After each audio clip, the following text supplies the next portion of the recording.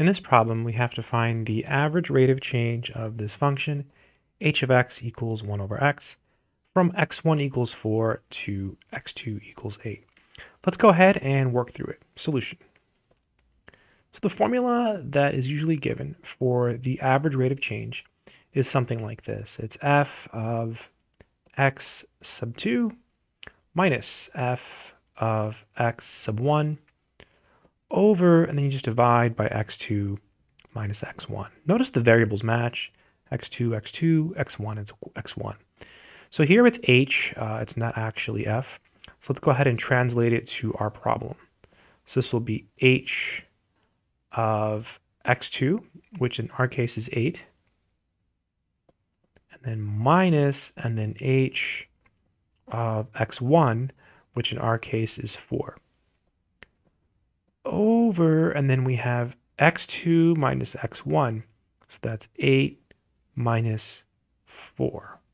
And notice it matches 8, 8, 4, 4, just like in the formula, x2, x2, x1, x1. And actually, it doesn't even matter. Like, you can put the 4 here where the 8 is, and you can put it down here, and then you can put the 8s here. As long as these numbers match, you're good, so everything will work out. Okay, so h of 8 means we have to evaluate h at the value of 8.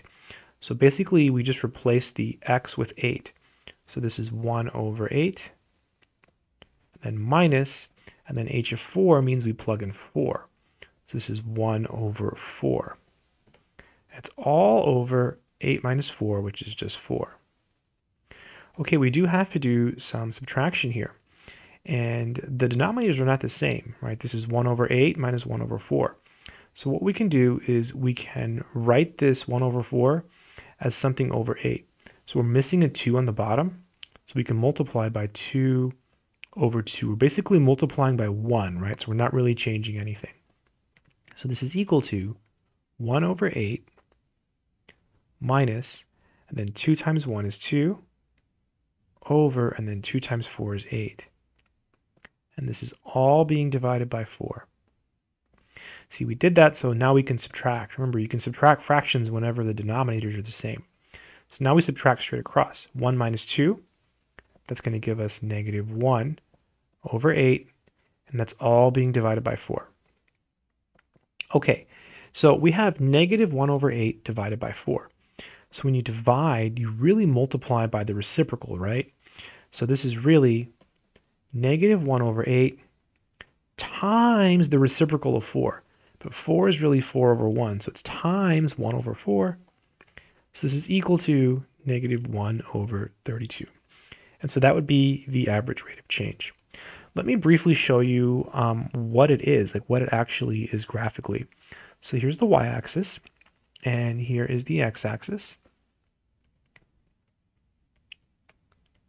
Okay, so y-axis and x-axis, and then, I'm not sure if I said that correctly, the y is the one that goes up and down.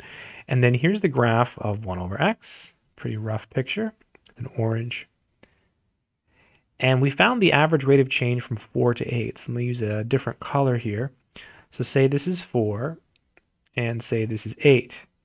So if you draw a line and you go from here to here, okay, this line that connects these 2 points is called the secant line.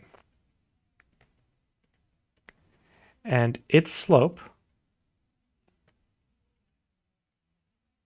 is the average rate of change. It's negative 1 over 32.